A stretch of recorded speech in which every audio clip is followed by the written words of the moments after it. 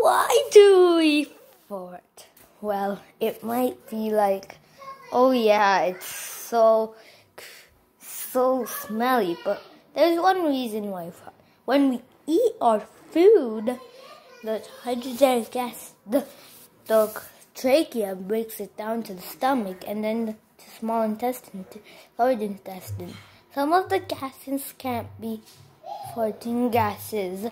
So, in order, the small intestine produces the gases. And then when the gases come out, they make a very annoying sound.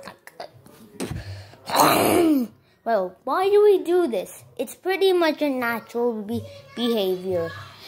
If we can't hold our poop, we have to actually release it. So we fart. Nitrogen gases travel down, pushing the food, but some of the gases are still remain in the stomach.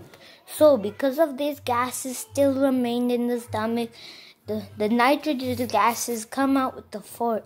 Now if we hold our farts in, then that means that we can block our poop actually. So don't actually block your poop by farting. Now people start, now what, but why do we need to fart? Farting is actually a good behavior. There are two types of farts. One is a small fart. A small fart means a very tiny fart.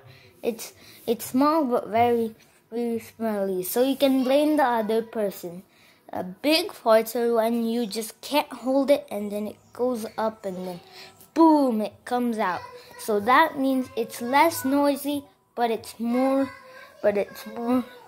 one thing. You are not saved by the smell.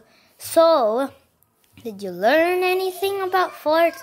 Yes, I know they're smelly, but they're actually good somehow. What are they good for? They're good for releasing gases and bacteria in the stomach. So, what did you learn today? This is Yashchada signing out. Bye-bye, guys. See you later, alligator. Bye-bye, guys. This is Yashchada signing out.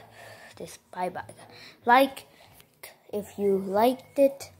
Love it. If you love it, subscribe and comment if the comments work. Remember, this is Yashchada saying bye bye, guys.